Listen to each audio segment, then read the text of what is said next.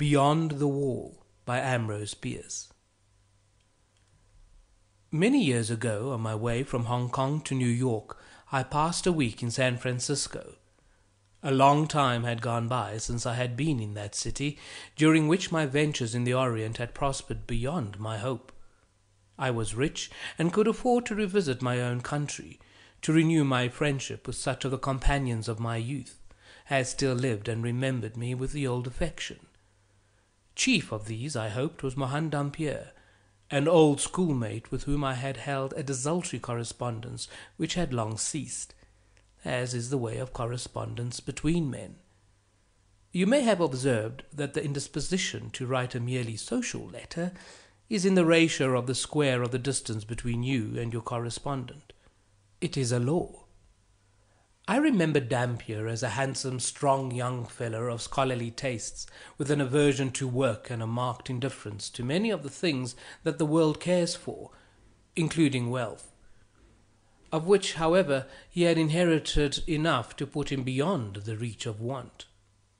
In his family, one of the oldest and most aristocratic in the country, it was, I think, a matter of pride that no member of it had ever been in trade nor politics, nor suffered any kind of distinction. Mohan was a trifle sentimental, and had in him a singular element of superstition, which led him to the study of all manner of occult subjects, although his sane mental health safeguarded him against fantastic and perilous faiths. He made daring incursions into the realm of the unreal without renouncing his residence in the partly surveyed and uncharted region of what we are pleased to call certitude. The night of my visit to him was stormy. The Californian winter was on, and the incessant rain plashed in the deserted streets, or lifted by irregular gusts of wind, was hurled against the houses with incredible fury. With no small difficulty, my cabman found the right place, away out towards the ocean beach, in a sparsely populated suburb. The dwelling, a rather ugly one, apparently stood in the centre of its grounds, which, as nearly as I could make out in the gloom, were destitute of either flowers or grass. 3 or 4 trees, writhing and moaning in the torment of the tempest, appeared to be trying to escape from their dismal environment and take the chance of finding a better one out at sea. The house was a 2-story brick structure with a tower, a story higher at one corner. In a window of that was the only visible light. Something in the appearance of the place made me shudder, a performance that may have been assisted by a rill of rainwater down my back as I scuttled to cover in the doorway. In answer to my note apprising him of my wish to call, Dampier had written, "Don't ring. Open the door and come up." I did so. The staircase was dimly lighted by a single gas jet at the top of the 2nd flight. I managed to reach the landing without disaster, and entered by an open door into the lighted square room of the tower. Dampier came forward in gown and slippers to receive me, giving me the greeting that I had wished, and if I had held a thought, that it might be more fitly have been accorded me at the front door. The first look at him dispelled any sense of his inhospitality. He was not the same. Hardly past middle-aged, he had gone grey and had acquired a pronounced stoop. His figure was thin and angular, his face deeply lined, his complexion dead, white, without a touch of colour.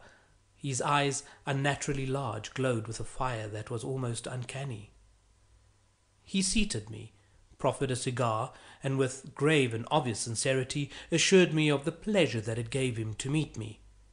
Some unimportant conversation followed, but all the while I was dominated by a melancholy sense of the great change in him. This he must have perceived, for he suddenly said with a bright enough smile, "You are disappointed in me. Non sum qualis eram." I hardly knew what to reply, but managed to say, "Why, really, I don't know. Your Latin is about the same." He brightened again. "No," he said, "being a dead language, it grows in appropriateness. But please have the patience to wait." Where I am going, there is perhaps a better tongue. Will you care to have a message in it?" The smile faded as he spoke, and as he concluded, he was looking into my eyes with a gravity that distressed me. Yet I would not surrender myself to his mood, nor permit him to see how deeply his prescience of death affected me. "I fancy that it will be long," I said, "before human speech will cease to serve our need, and then the need, with its possibilities of service, will have passed." He made no reply, and I too was silent, for the talk had taken a dispiriting turn, yet I knew not now how to give it a more agreeable character. Suddenly, in a pause of the storm, when the dead silence was almost startling by contrast of the previous uproar, I heard a gentle tapping which appeared to come from the wall behind my chair. The sound was such as might have been made by a human hand, not as upon a door by one asking admittance, but rather, I thought, as an agreed signal, an assurance of someone's presence in an adjoining room. Most of us, I fancy, have had more experience of such communications than we could care to relate. I glanced at Dampier. If possibly there was something of amusement in the look, he did not observe it. He appeared to have forgotten my presence, and was staring at the wall behind me with an expression in his eyes that I am unable to name, although my memory of it is as vivid today as was my sense of it then. The situation was embarrassing. I rose to take my leave. At this he seemed to recover himself. "Please be seated," he said. "It is nothing. No one is there." But the tapping was repeated, and with the same gentle, slow insistence as before. "Pardon me," I said. "It is late. May I call tomorrow?" He smiled. A little mechanically, I thought. "It is very delicate of you," said he, "but quite needless. Really, this is the only room in the tower, and no one is there. At least—" He left the sentence incomplete, rose, and threw up a window, the only opening in the wall from which the sound seemed to have come. "See?" Not clearly knowing what else to do, I followed him to the window and looked out. A street lamp some little distance away gave enough light through the murk of the rain, that was again falling in torrents, to make it entirely plain that no one was there. In truth, there was nothing but the sheer blank wall of the tower. Dampier closed the window, and signing me to my seat, resumed his own. The incident was not in itself particularly mysterious. Any one of a dozen explanations was possible, though none has occurred to me. Yet it impressed me strangely, the more, perhaps, from my friend's efforts to reassure me, which seemed to dignify it with a certain significance and importance. He had proved that no one was there, but in that fact lay all the interest, and he proffered no explanation. His silence was irritating, and made me resentful. "My good friend," I said, somewhat ironically, I fear, "I am not disposed to question your right to harbour as many spooks as you find agreeable to your taste, and consistent with your notions of companionship. That is no business of mine. But, being just a plain man of affairs, mostly of this world, I find spooks needless to my peace and comfort. I am going to my hotel, where my fellow guests are still in the flesh." It was not a very civil speech, but he manifested no feeling about it. "Kindly remain," he said. "I am grateful for your presence here. What you have heard tonight, I believe myself to have heard twice before. Now I know it was no illusion. That is much to me, more than you know. Have a fresh cigar and a good stock of patience while I tell you the story." The rain was now falling more steadily, with a low monotonous susurration, interrupted at long intervals by the sudden slashing of the boughs of the trees as the wind rose and failed. The night was well advanced. but both sympathy and curiosity held me a willing listener to my friend's monologue, which I did not interrupt by a single word from beginning to end. 10 years ago, he said, I occupied a ground-floor apartment in one of the row of houses, all alike, away at the other end of the town, on what we call Rincon Hill. This had been the best quarter of San Francisco, but had fallen onto neglect and decay, partly because the primitive character of its domestic architecture no longer suited the maturing tastes of our wealthy citizens, and partly because certain public improvements had made a wreck of it. The row of dwellings, in one of which I had lived, stood a little way back from the street, each having a miniature garden, separated from its neighbours by low iron fences and bisected with mathematical precision by a box-bordered gravel walk from gate to door. One morning, as I was leaving my lodging, I observed a young girl entering the adjoining garden on the left. It was a warm day in June, and she was lightly gowned in white. From her shoulders hung a broad straw hat, profusely decorated with flowers and wonderfully beribboned in the fashion of the time. My attention was not long held by the exquisite simplicity of her costume, for no one could look at her face and think of anything earthly. Do not fear, I shall not profane it by description. It was beautiful exceedingly. All that I had ever seen or dreamed of loveliness was in that matchless living picture by the hand of the divine artist. So deeply did it move me, that without a thought of the impropriety of the act, I unconsciously bared my head as a devout Catholic or well-bred Protestant uncovers before an image of the Blessed Virgin. The maiden showed no displeasure. She merely turned her glorious dark eyes upon me with a look that made me catch my breath, and without other recognition of my act, passed into the house.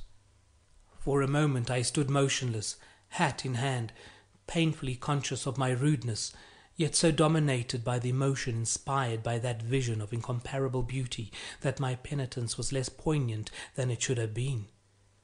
Then I went my way, leaving my heart behind. In the natural course of things, I should probably have remained away until nightfall, but by the middle of the afternoon I was back in the little garden, affecting an interest in the few foolish flowers that I had never before observed. My hope was vain. She did not appear. To a night of unrest succeeded a day of expectation and disappointment, but on the day after, as I wandered aimlessly about the neighborhood, I met her. Of course I did not repeat my folly of uncovering, nor venture by even so much as to long a look to manifest an interest in her. Yet my heart was beating audibly. I trembled and consciously coloured as she turned her big black eyes upon me with a look of obvious recognition, entirely devoid of boldness or coquetry. I will not weary you with the particulars. Many times afterwards I met the maiden, yet never either addressed her or sought to fix her attention, nor did I take any action toward making her acquaintance. Perhaps my forbearance, requiring so supreme an effort of self-denial, will not be entirely clear to you. That I was heels over head in love is true, but who can overcome his habit of thought, or reconstruct his character? I was what some foolish persons are pleased to call, and others more foolish are pleased to be called, an aristocrat. And despite her beauty, her charms and grace, the girl was not of my class. I had learnt her name, which it is needless to speak, and something of her family. She was an orphan, a dependent niece of the impossible elderly fat woman in whose lodging house she lived. My income was small, and I lacked the talent for marrying. It is perhaps a gift. An alliance with that family would condemn me to its manner of life, part me from my books and studies, and in a social sense reduce me to the ranks. It is easy to deprecate such considerations as these, and I have not retained myself for the defense. Let judgment be entered against me, but in strict justice all my ancestors for generations should be made co-defendants, and I'd be permitted to plead in mitigation of punishment the imperious mandate of heredity. To a mesalliance of that kind, every globule of my ancestral blood spoke in opposition. In brief, my tastes, habits, instincts, with whatever of reason, my love had left me, all fought against it. Moreover, I was an irreclaimable sentimentalist, and found a subtle charm in an impersonal and spiritual relation which acquaintance might vulgarize and marriage would certainly dispel. No woman, I argued, is what this lovely creature seems. Love is a delicious dream. Why should I bring about my own awakening? The course dictated by all this sense and sentiment was obvious. Honor, pride, prudence, preservation of my ideals, all commanded me to go away. But for that I was too weak. The utmost that I could do by a mighty effort of will was to cease meeting the girl, and that I did. I even avoided the chance encounters of the garden, leaving my lodging only when I knew that she had gone to her music lessons, and returning after nightfall. Yet all the while I was as one in a trance, indulging the most fascinating fancies and ordering my entire intellectual life in accordance with my dream. Ah, my friend, as one whose actions have traceable relation to reason, you cannot know the fool's paradise in which I lived.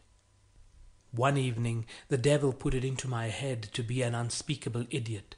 By apparently careless and purposeless questioning, I learned from my gossipy landlady that the young woman's bedroom adjoined my own, a party wall between.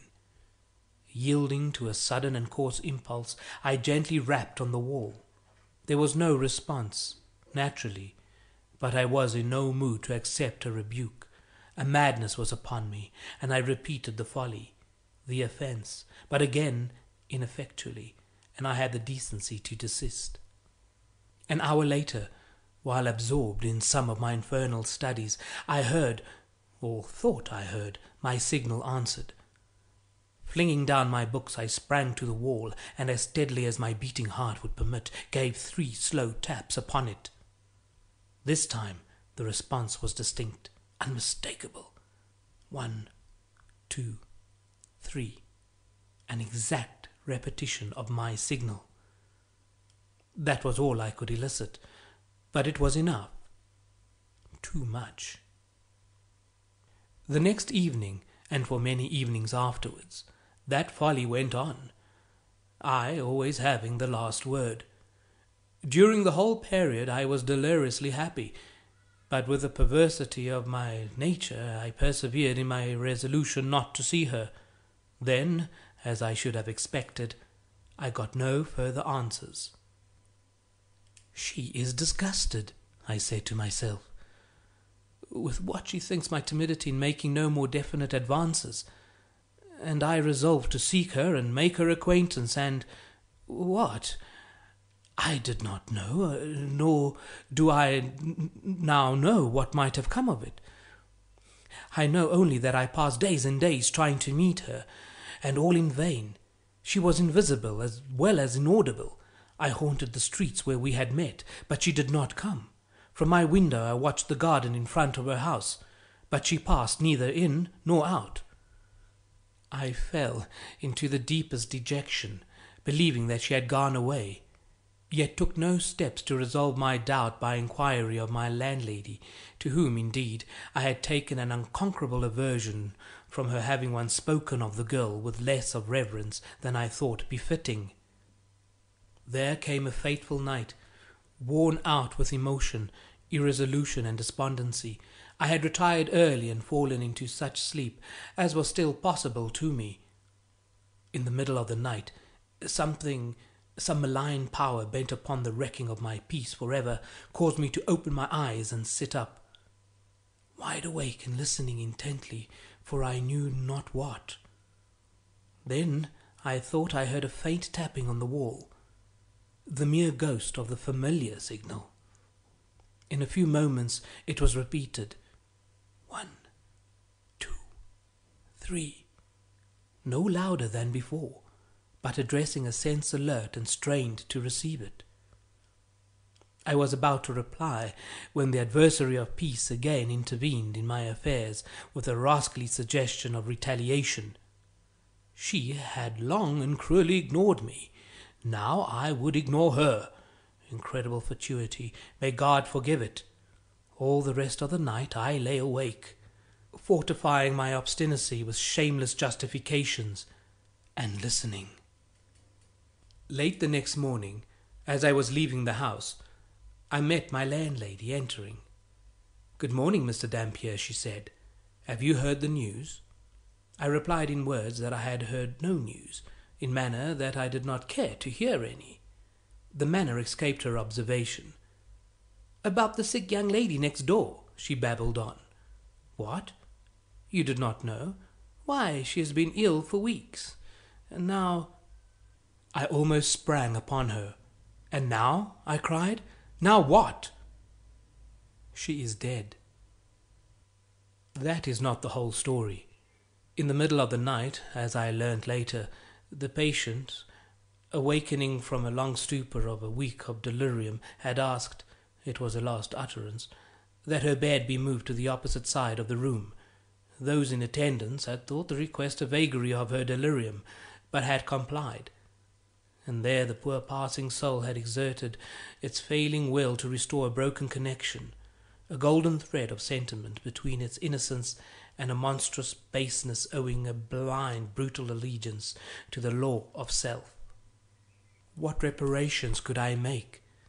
Are there masses that can be said for the repose of souls that are abroad such nights as this, spirits blown about by the viewless winds, coming in the storm and darkness with signs and portents, hints of memory and presages of doom? This is the third visitation. On the first occasion I was too sceptical to do more than verify by natural methods of the character of the incident.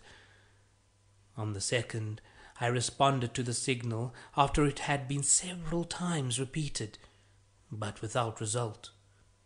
Tonight's reoccurrence completes the fatal triad, expounded by Parapelius Necromantius. There is no more to tell. When Dampier had finished his story, I could think of nothing relevant that I cared to say, and to question him would have been a hideous impertinence. I rose and bade him good night, in a way to convey him a sense of my sympathy, which he silently acknowledged by a pressure of the hand. That night, alone in his sorrow and remorse, he passed into the unknown. That was Beyond the Wall by Ambrose Bierce.